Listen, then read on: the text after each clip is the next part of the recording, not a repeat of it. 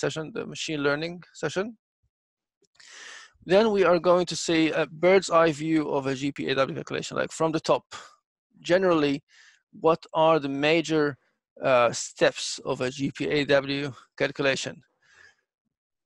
Now, the interesting thing about GPAW is that it's easy to use, it's easy to learn. Once you have it on your computer, you can do reasonably nice DFT calculations on your computer. If you have a bigger computer, if you have more cores, you can even do larger calculations. But very basic calculations such as you know, the orbitals of a molecule or the optimization of a molecular structure, we're going to learn how to do these things today. So today, the basic calculations that we are going to learn, atomization energy. If you have a molecule, how much energy does it take to split the molecule into isolated atoms? You know, we're going to take the very simple example of the hydrogen molecule, H2. And then we're going to obtain the structure of CO2 by geometric optimization. So these are two different calculations that are done in GPAW. And after that, we're going to deal with a few topics in DFT. I'm not going to go into all the possible details, of course, but there are a few topics that are really handy to understand.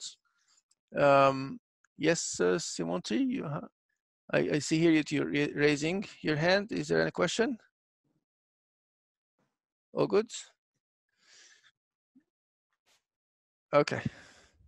So there are a few topics, many topics in DFT is massive, right? It's huge. There are so many things in DFT in terms of the theory, the codes. There are lots of codes that support DFT. Lots of details, lots of intricacies, lots of technical, interesting technical details in DFT. I'll just be covering only two here, two technical details about DFT that actually might, you know, be that are very useful and are also technically accessible, hopefully to the audience of this tutorial. Periodic boundary conditions and exchange correlation energy in DFT. Okay, so that's just part 2 of the series. There's going to be part 3 where further DFT topics are going to be covered, and then part 4. Okay, let's start. Yeah, so this slide actually, it's funny. I'm going to skip it completely. Setting up GPAW. Setting up GPAW, if you have a Mac, you just go to the command line. If you have Python on your Mac, type Python 3 minus m, just copy paste this code, Python 3 minus m pip install GPAW. And once you do that, you have your GPAW installed. If you want to run GPAW, then you have to create a directory and install the what's called the pseudo potential files. I'm actually going to show you how to do this on a Mac. So one sec. I'm going to go open my terminal. So there's a lot of terminals here. Let's just open one terminal, make it really big. Can you see my terminal, everyone? Can you see this thing that I opened here? No, I don't think you're sharing that screen yet. Okay, so yeah. So I'm going to share the desktop. Share. All good? Can you see this thing that I'm sharing? Yeah, on yes. Good. Okay. This is the terminal on Mac, which is the command line, corresponds to the command line or the PowerShell on Windows. Okay. I'm just going to show you on Mac, and PowerShell should be similar. So on Mac, you would go here, and then you would do pip 3. Sorry, where is the thing? Minus m. Oh, actually, just pip3 install Python. So pip3 install GPAW. Okay, and I do that because I already have it on my computer. So it says requirement already satisfied. If I don't have it, it is going to go through all the setup steps. And pip is a command that downloads with Python. It's going to automatically download all the required packages for GPAW.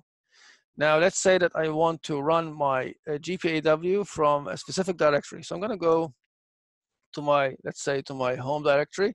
I'm going to create, let's say, maybe, let's say just documents or something, cd documents, and I'm going to create this make directory. That's the command to create a new directory, and then I'm going to call it some interesting DFT stuff. And then I'm going to cd into that directory so that I'm right now inside some interesting DFT stuff. That's where I'm going to be doing some interesting DFT stuff, obviously. And then I'm going to go and type this command, GPAW install -data space dot. Dot means install it in this present directory. So GPAW install data. And I just need to wait until GPAW goes to the GPAW website in physique.ttu.dk in Denmark. And it's going to grab all the pseudopotential files. Now, what's a pseudopotential, by the way? In density functional theory, the system is always a set of atoms, right? Without going into a lot of details about what the equation that we're going to be solving is like and all that, let's just remember that each of those atoms is still a quantum mechanical entity. So it has electrons, and those electrons exist in orbitals.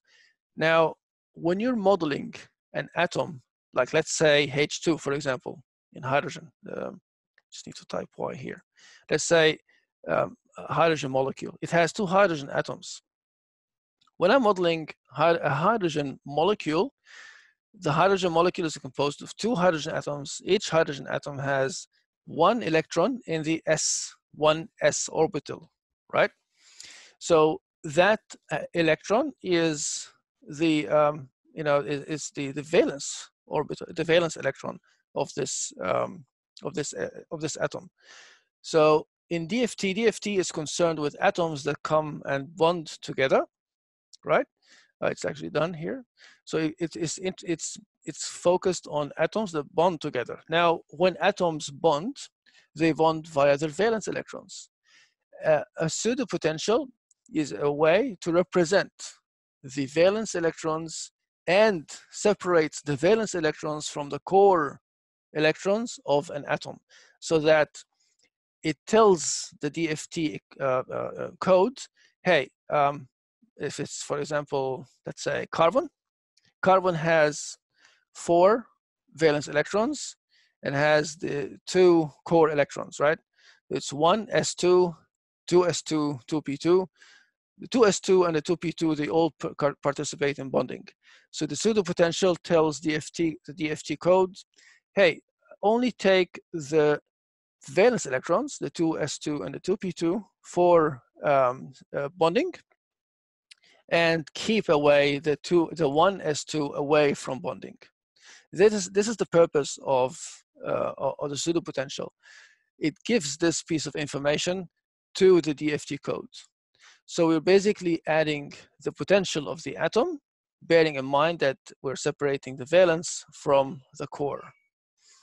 Okay, again, I might have got into a little bit of a technical discussion. I'm gonna try to keep it as less technical as possible, trying to hit the code as quickly as I can. So I'm gonna try to avoid talking a lot of mathematics.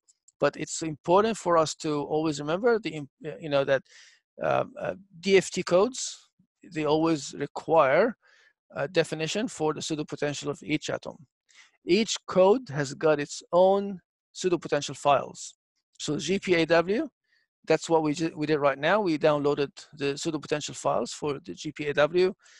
VASP is another software for DFT. It has got its own pseudopotential files. Quantum Espresso is the same.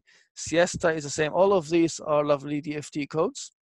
I was actually planning to show you how Quantum Espresso works, because it's one of the very popular and really cool and open source code DFT codes available in the market. But it's harder to set up than GPAW. So I thought, okay, let's just stick to GPAW. And let's call it GPAW from now on. I mean, GPAW takes more time. Okay, a bird's eye view of a GPAW calculation. A GPAW DFT calculation has two major steps. First, you set up your structure.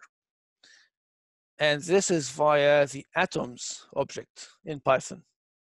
So there's an atoms object that we will be dealing with. I'm going to show you the code, how to set up the atoms object.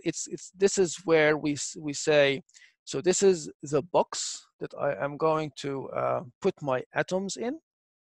These are the atoms, and this is where the atoms are going to be. This is just one step of the whole process. In fact, it's usually the most important step in DFT. Setting up your system makes it or breaks it. If you start from a bad system, configuration, you're gonna end up with a bad calculation. The next step, so we did the atoms. The next step is GPAW, the GPAW. The GPAW is another object. It's a Python object. It receives or uses the configurations of the atoms in the atoms object, and then does calculations based on that. We can also do further calculations using the GPAW object by creating other calculation objects. So every single calculation in GPAW is represented as a Python object. The first two objects that we always have to build are the atoms object and the GPAW object. Okay. The atoms object. So first, setting up the calculations. That's the first step, as I said. Setting up GPAW calculation starts from the atoms object. The atoms object belongs to the ASE software open source Python code, lovely, large, collaborative open source code that lets people build systems and run various DFT codes. Its beauty and importance is going to be clearer and clearer as you guys start dealing with DFT codes. But for now, just know that it's an open source code that is making available our lovely atoms object here. So first, that's the atoms object belongs to ASE. It helps us define the atomic structure and the crystal. So this is where we define the box where we put the atoms, and we define where the atoms go and what they are. Now let me show you an example of a code, atoms, a Python code that builds an atoms object. Let's say that we want to place one hydrogen atom at 0.000 in a crystal of size 10 by 10 by 10. Always remember in GPAW that all the lengths are in angstroms. Let me type this here. All lengths in GPAW are in angstrom. All energies are in EV. It was developed by physicists, and as you all know, physicists love the angstrom EV, pair. Chemists might not be a lot of very EV-ish. They prefer, many of them, I mean, according to the situation, but a lot of them prefer the kilojoule per mole energy unit for energy.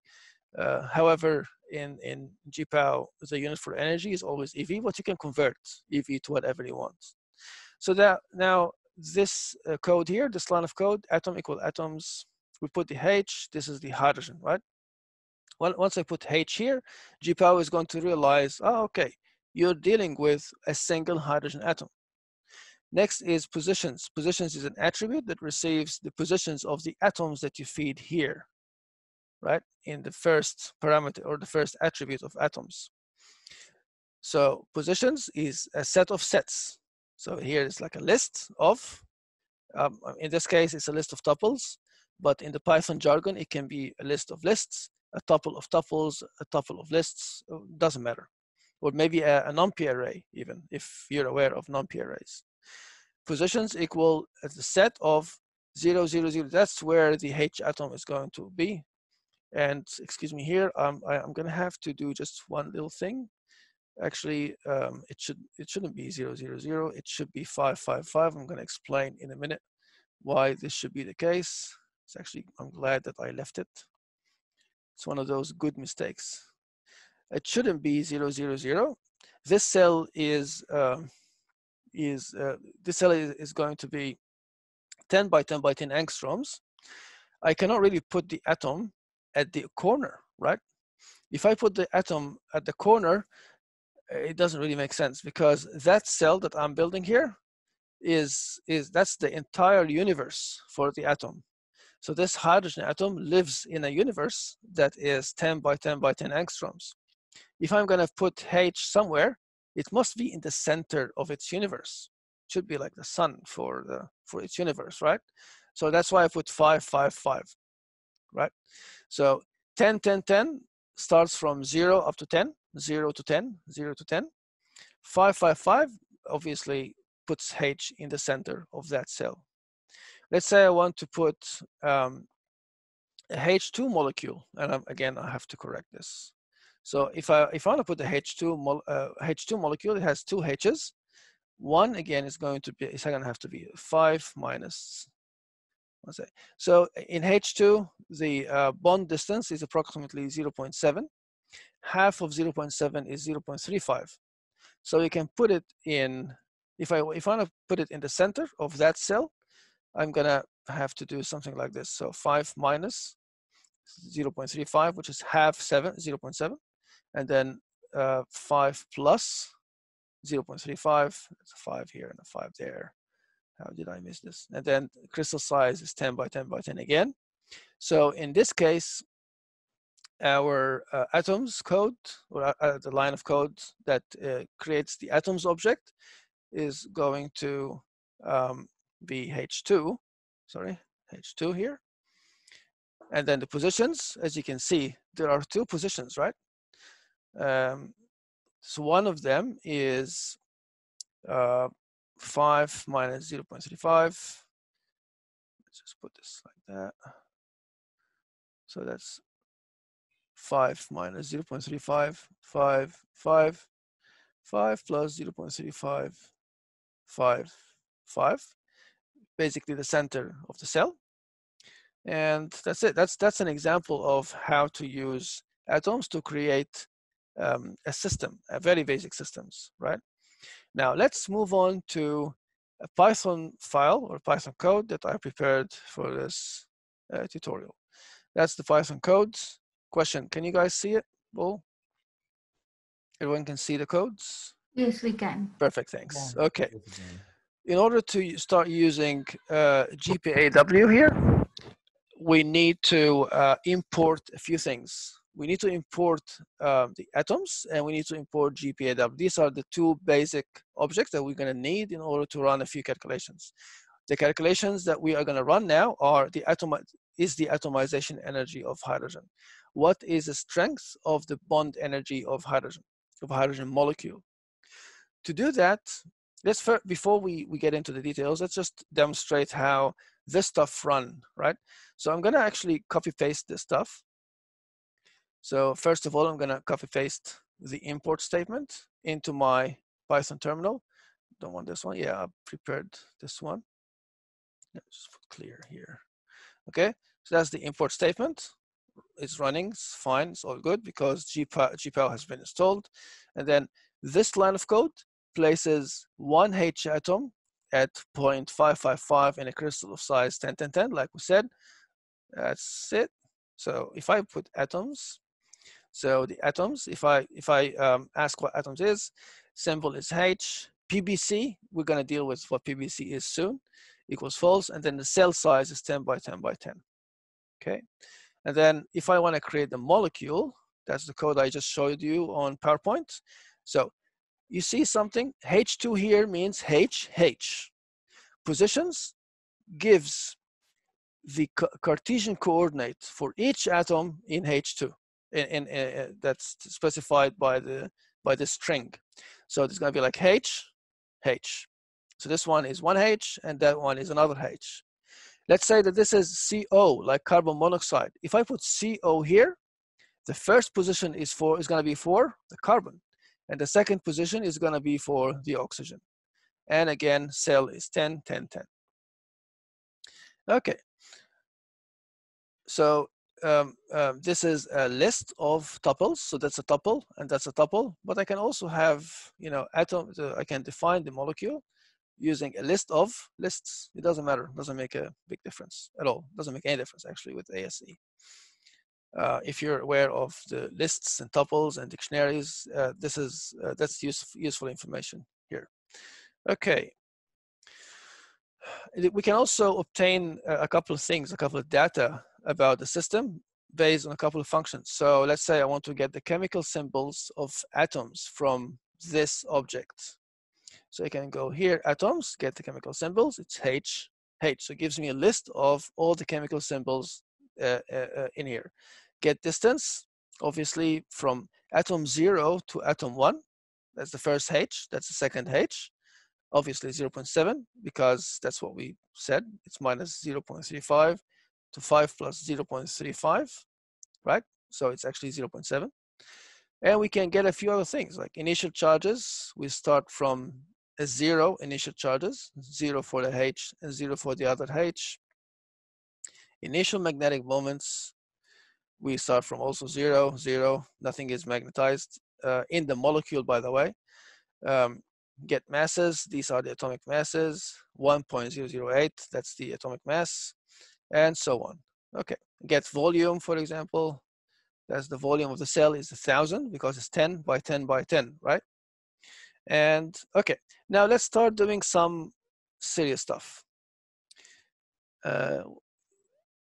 Okay, so Zoom is only giving us 10 more minutes. That's bad. They usually extend the meeting times. I mean, whatever. Anyway, that's a shame. Okay, to everyone. Yeah. Okay, so I'm going to show you quickly how to run atomization energy calculation. So I'm going to start using variables. It makes it look more pretty. Yeah, I think I will need that, I guess, but it will be hard to manage.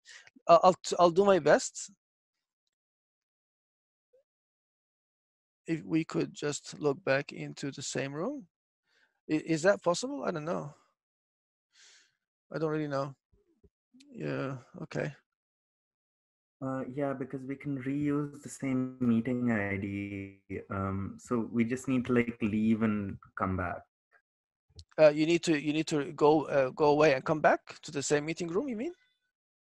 Yeah. I think the meeting, the whole link, is not going to be any longer valid. I'm going to have to create a new link and then maybe share it somehow. Yeah, I think it's right. Isn't that the case? I'm not sure how this thing runs. Yeah, that I mean, is this with your personal meeting ID or is it just a meeting? It's a personal meeting Like, so it depends. ID, I If guess. you were using your personal meeting ID, Yeah, I'm using a personal meeting ID. so Yeah. that one is fixable. So you could, Oh, okay. Well, in yeah. that So then case, you could end it and just come okay, back again. sounds good. I'll do that then. Actually, you know what? I'm gonna. Okay. Let's just keep going, and 2 minutes before, I'm gonna do that. So I'm running the code now. So this code here, a is equal to 10. I'm gonna use a variable. Cell equals a, which is basically just 10, 10, 10. Let me copy paste that code. Okay. Now, actually, no, I'm gonna start copy pasting from here. So H, I'm gonna use a variable H, indicating a H atom, right? So here I'm creating a system for a single H atom, right? It's sitting in the center of the cell. The cell is 10 by 10 by 10. Just make sure that I copy pasted all that stuff. Copy paste that. Okay, and then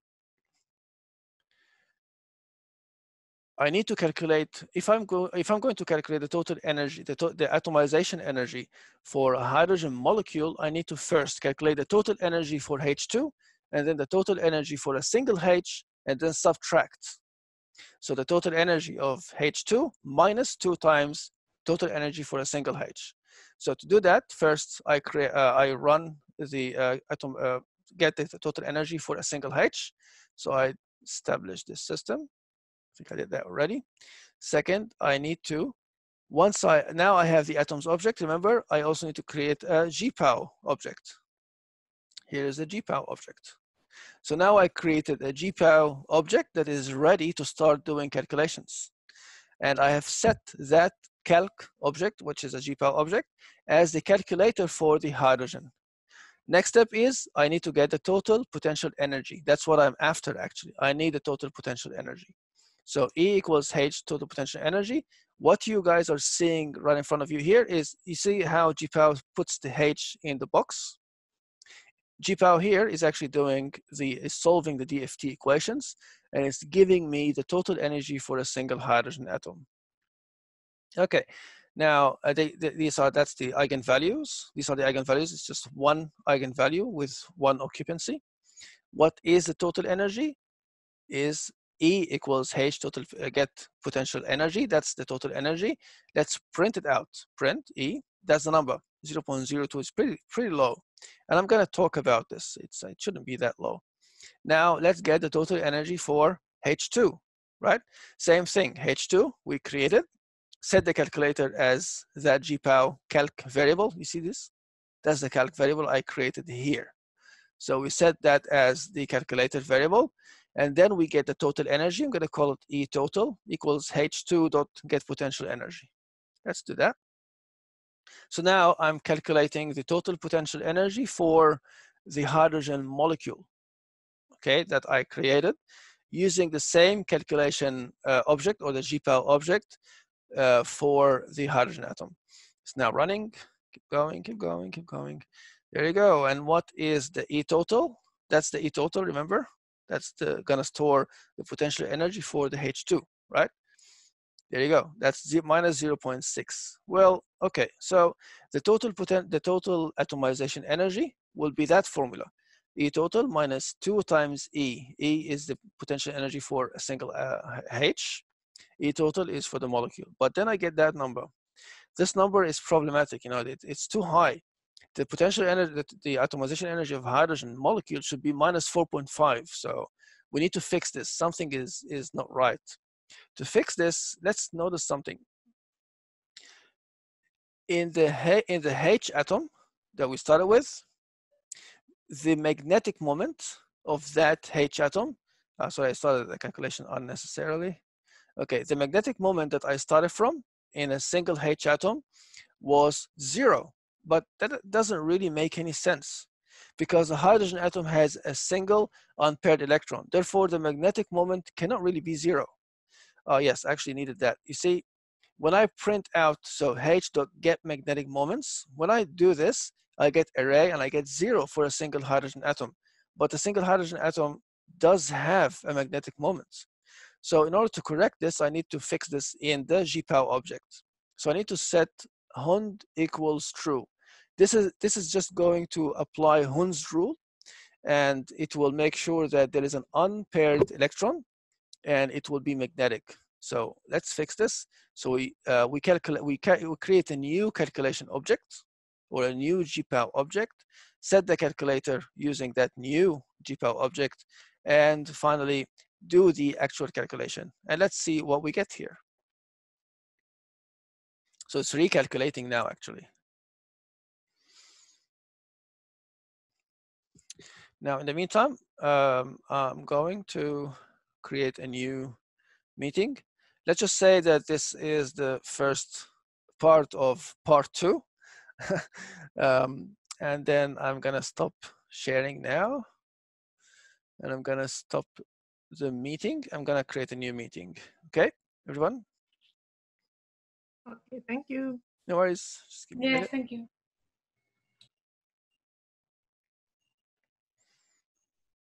Okay, so stop recording. Yes, Rahul, it is running on my Python laptop. It's a MacBook, and it has Python on it, and all of this is running on a no supercomputer at this stage. All of this DFT can actually run on a just normal computer. The more complex the system is, okay, Rohit, can you hear me now? So the more complex the system is, the more the atoms are, the more it is, the more you need a larger computer. But if you have if you have access to like a server or like a computer with maybe 32 or 48 cores, you can do all the stuff. You can do like reasonably large systems, not really large. Like we use supercomputers with when the number of atoms becomes really large, maybe above 20 or 30, and when the accuracy required is also large. What I'm trying to do here is to show you that at least you can teach yourself and you can learn a lot of DFT, doing a lot of DFT just on your computer. Okay, now let's go back to the Hund's rule idea. So I said here that we're gonna create a new GPAW object. I'm gonna call it calc underscore Hund's rule. Sorry. That's no fine. one can hear. Yep. Yes, Annalisa? Sorry, I think that you're muted. I don't think anyone can hear you. Okay. Anyone can hear me, or anyone having trouble hear me?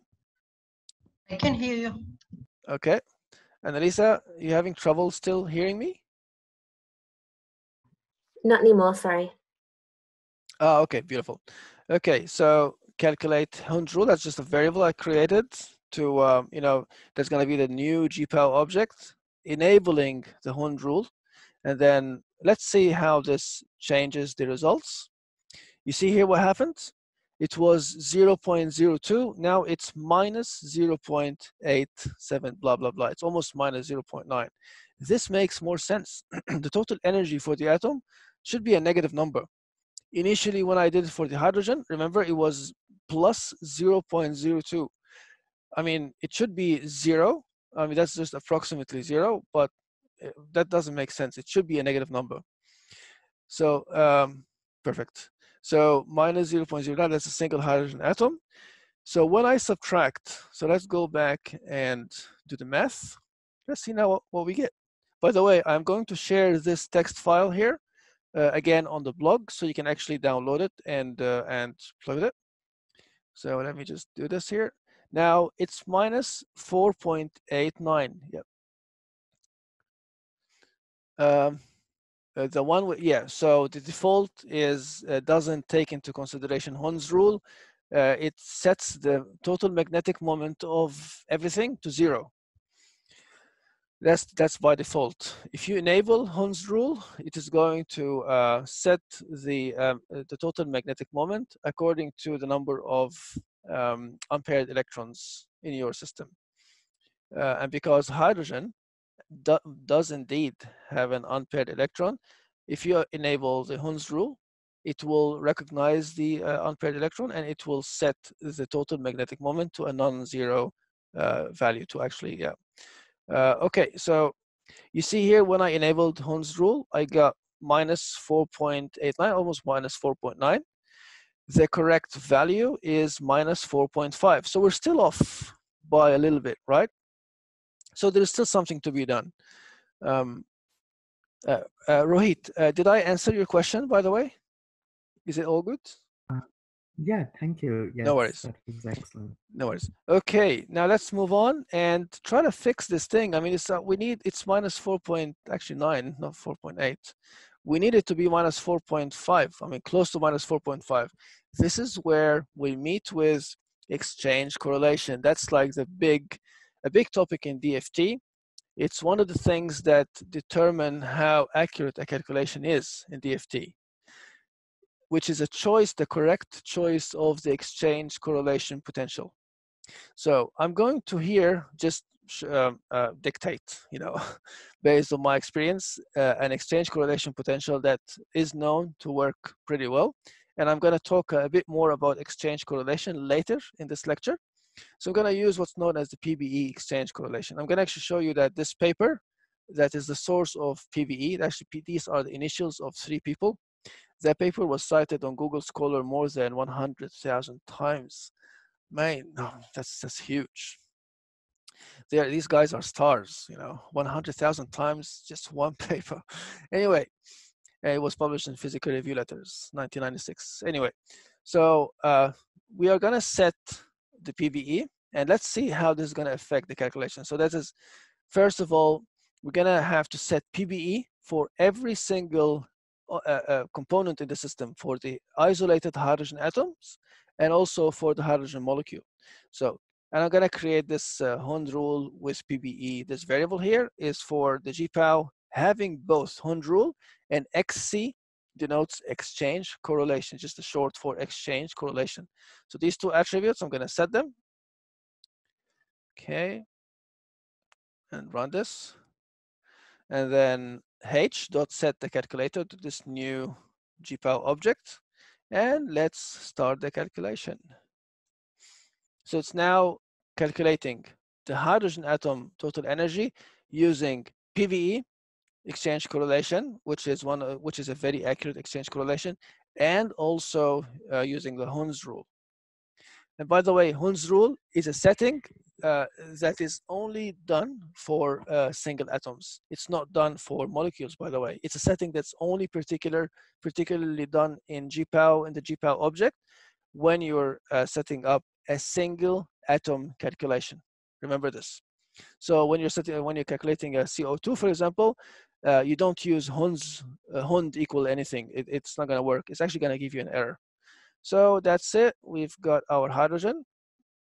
What's E then? I'm going to type E. E is minus. Now, you see it's more negative. It was minus 0.9 almost. Now it's minus 1.09, right?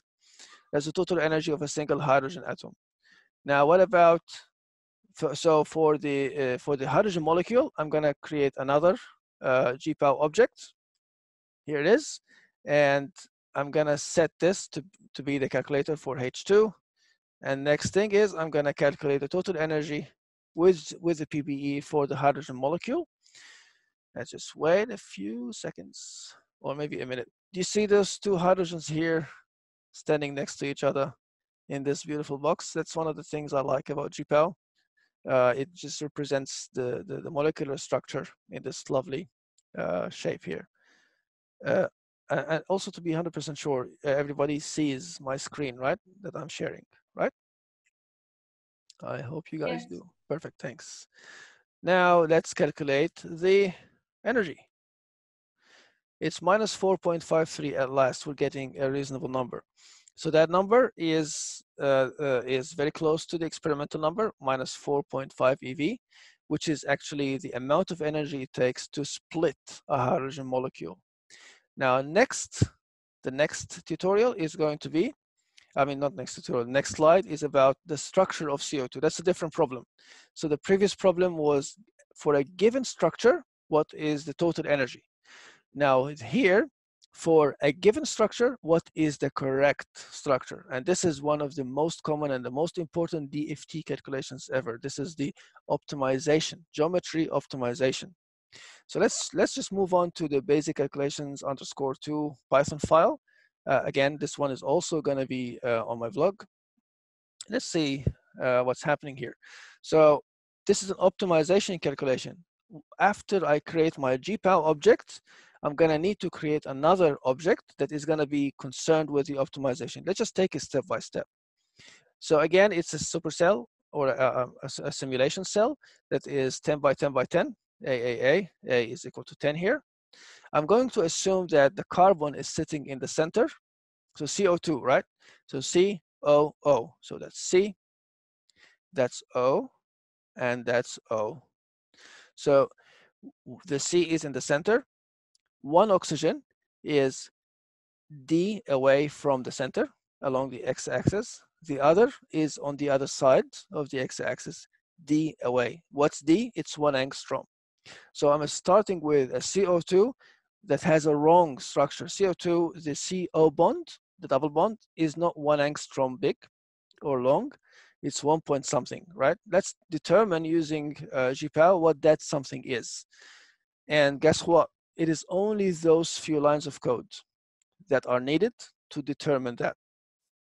So I'm gonna copy paste that stuff up to here. By the way, you notice these stuff that start with a hash, that's just a comment. It's not gonna be executed by Python, just for me to explain what's going on. So there you go. So I created the system here. So CO2 is created, the structure. The GPAW calculator is just simply with a PVE exchange correlation. I set that calculator to the CO2 system or the atoms object. And then quasi-Newton is one of the algorithms that do geometry optimization. There are many others in GPAW. And actually, this is not belonging to GPAW. It's belonging to ASE. You guys remember the ASE that I discussed before? So ASE comes up with these beautiful optimization algorithms, has many of them. This is one of them. I'm just going to be using it. It's very simple. And let me just create the quasi-Newton object. Okay. And setting it up. Good.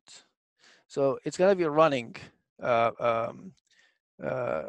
going to start running the quasi-Newton calculation here.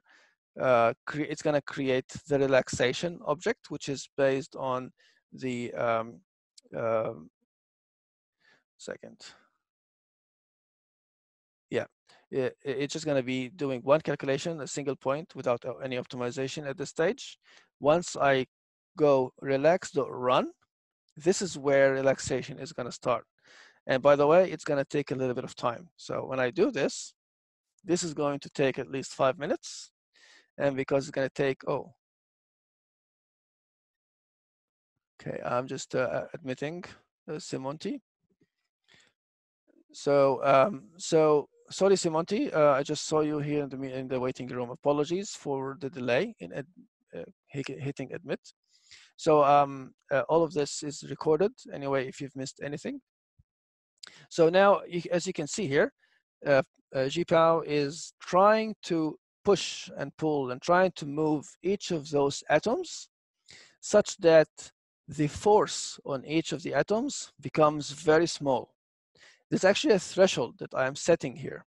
The threshold should be keep moving the atoms until the forces on each atom, maximum force on each atom is 0.05 EV, electron volt per angstrom. So the force units, or the units of force in DFT is, force is energy per distance. So it's EV, that's the energy per angstrom, that's the distance. That value here in the DFT tradition is small, but it's not very small. We can do better. I mean, the force max is typically 0.01. If it's a molecule, it could be 0.01 or even less. But if it's a crystal structure, if it's a large crystal structure, we can do with 0.02, 0.03. I put 0.05 so that it just finishes quickly. We don't wait for ages until it finishes. And once this calculation is going to finish, we're going to retrieve the distance between the first and the second atoms, that's carbon and the oxygen. And we're going to find out what that distance is. It's okay, Ali Reza, that's fine, man. I'll see you in a future meeting. Okay, you can see here that it's still running. It's still trying to optimize the structure. Yeah, so this is the optimization code running. Once it finishes, I'm gonna run this line here to show you the result of the optimization, where it has placed the carbon and the oxygen atoms. While it's running, let me just take you quickly through a few topics that relate to DFT. So, and I hope that by the time we're done with these few slides, we go back to the code and that we see. Yes, sure, no worries at all. If anybody is busy, yeah, feel free to go, and I'll put everything online. So let's just cover a few topics until the calculation is finished. So periodic boundary conditions. What's periodic boundary conditions? Periodic boundary conditions means that I have a crystal and the DFT calculation is going to treat the crystal as being periodic in a given number of dimensions. Let me actually show you an example. So that's actually a set of 6 layers of phosphorine. It's a project that I'm playing with. So this 6 layers of phosphorine, you see here this big rectangle here. That's just the unit cell. The unit cell includes 6 layers of phosphorine unit cells. Now, let me show you how the periodic boundary conditions work here, apply. So that's just the unit cell of phosphorine, right? The periodicity here can be in 2 dimensions, can be in this direction and in that direction along the B. You see here, this is the B axis and that's the A axis. So by periodicity, I mean that if I put 5 here, 5 there, DFT is seeing that this thin or this narrow unit cell of 6-layered phosphorine, as if it's an infinitely wide 6-layered phosphorine layer or 6 layers of phosphorine. So if I ask the software to give me 5 by 5 replication of this unit cell, it gives me the 5 by 5. If I ask 50 by 50, it will give me 50 by 50. What DFT sees is an infinitely by infinity. DFT considers that this unit cell is surrounded by a lot of unit cell, an infinitely large number of unit cells that are exactly same as it is. That's what periodic boundary conditions, but I mean, roughly mean. Okay, let's just go back here. Some structures have periodic boundary conditions in a different number of dimensions, like a carbon nanotube. Its repeated unit cell is along 1 dimension, right? That's why it's just a linear structure, a carbon nanotube or a nanowire. So we say it's a 1-dimensional periodic. Graphene is a layer, right? It could be, it's considered in DFT as an infinitely large sheet. So it's 2-dimensionally periodic. A platinum crystal structure is 3-dimensional periodic. In GPAW, one of the cool things about GPAW, and we will be dealing more with this stuff in the upcoming tutorials, is that you can actually set the periodicity of your crystals. So if I want to set the periodicity, I need to create a GPAW object, and I set using this PVC attribute next to the XC equal, so that's going to be not in the GPAW, it's in the atoms. So in the atoms, I add this attribute here, PVC equals 100. So 100 means I'm switching on periodicity along the x-axis, switching it off along the y-axis, and off along the z-axis. And that's a typical structure for, let's say, a carbon nanotube or a zinc oxide nanowire. Now, exchange correlation. Exchange correlation is what made DFT a nice approximation for the Schrodinger equation. DFT approximates the Schrodinger equation. Schrodinger equation, I imagine it as a large elephant. It's huge, it's very complex, right? It's really hard to deal with this, you know, that elephant. DFT claims that it has a very simple set of equations, okay, that can approximate, so this mouse, we can consider it as DFT. It approximates that large elephant here, the Schrodinger equation. So that mouse says, hey, I am as big as you are. It's only a matter of having an accurate black box of exchange correlation here so that I am really equal to you. So, I mean, you consider me as equal to you, you big elephant, as long as I have a nice, nicely accurate exchange correlation here. Exchange correlation is, let's say, it's like a plugin that you put on your DFT to make it more accurate. Thanks, Simonti. So it's a way to make your DFT equations more accurate. Now, the truth about DFT is that there is a gazillion number of possible exchange correlation approximations. Large number of them. It's actually one of the most active field of research in density functional theory, coming up with a reasonably accurate exchange correlation potential to add as a plugin to your DFT. One of the biggest research topics in DFT. But some of them, like for example, that one here I want to show you here, PVE, that the PVE exchange correlation potential has been shown to be accurate for a very large range of systems. It's not just accurate, it is actually very efficient in terms of computational efficiency. It's very efficient. It runs pretty quickly. So let me show you where the PBE came from. You see Perdue, Burke, Erznoff, these three guys, the initials of the names, PBE, paper published in Physical Review Letters, 1996. You see how many citations they got? It's amazing, right? So it's one of the most cited papers in physics, actually in the world of academic research, I guess. One of the most cited. I don't know if, I'm not aware of a paper that's cited more than that, to be honest, but maybe there are. But this is a really large, staggering number. So this paper is the origin of the PVE that we have already used. You know what? That's what we did. This is the PVE that's coming from that paper. Okay, so let's now look at our carbon dioxide. Oh yes, it finished. And these are the bands. These are the eigenvalues of your carbon dioxide. I'm gonna go more into details about carbon dioxide eigenvalues and all that next tutorial. But for now, let me just show you what I wanted to show you, the distance. Initially, the carbon-oxygen distance was 1, remember? Now it is 1.17, so it's actually closer to the experimental value. Okay, let's just try to wrap this up. So yeah, so exchange correlation, and I showed you that paper here. And that's all for today. I hope that wasn't a bit too much of a dose of DFT, and I hope that this has given you some motivation, you know, to start a little bit of DFT projects on your own, you know, to learn a bit of DFT on your own as well. I'm going to do my best, you know, to continue these tutorials, cover more DFT topics. But it's time for questions. Anyone has any questions? Thanks, Rohit.